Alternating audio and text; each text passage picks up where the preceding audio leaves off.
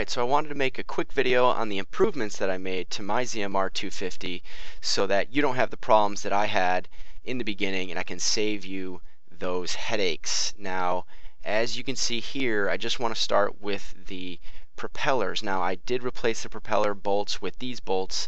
They're just 5mm bolts. They fit right on the motors, but these are special bolts. These bolts that lock down on the propeller, they have a auto locking mechanism in them. It's a little rubber grommet and it prevents them from backing off, so they won't unscrew while you're flying. Now, I've replaced all 4 of my propellers with those bolts, and in my previous video I told you to replace them with just normal bolts, but those can actually come off, so I highly recommend these auto locking bolts, and I've got a link in the video description.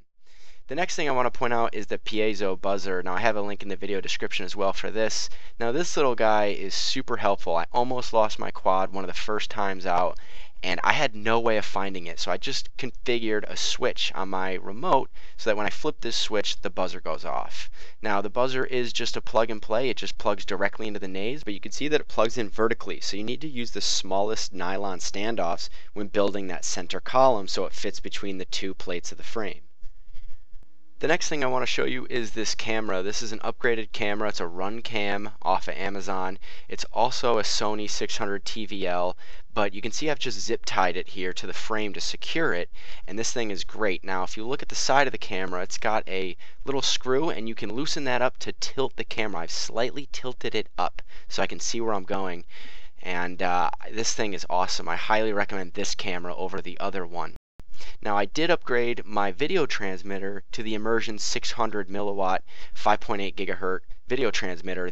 I tried out these 2 antennas, the aftermarket one and the one that came with it, but the black one is really just as good as the other one, so I just chalk it up to the blue. Helicoil is just cheap, so definitely recommend replacing the video transmitter with the Immersion 600 milliwatt transmitter. You're just going to get a better reception, and not going to lie, I bought 3 of the Sky Zone transmitters, and one of them actually caught fire. Another one broke, and something happened to the other one, I forget. So definitely recommend upgrading those things. Those are the key components. Some of the things that I haven't upgraded yet, but I do recommend, is an OSD.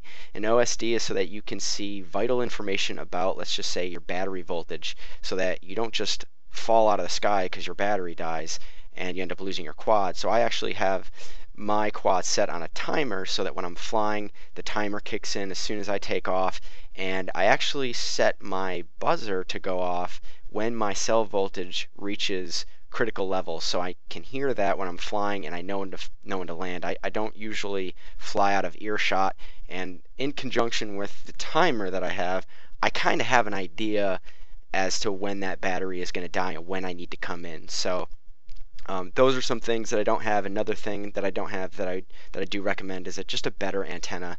I am using the stock black rubber duck antennas, and they're not that great.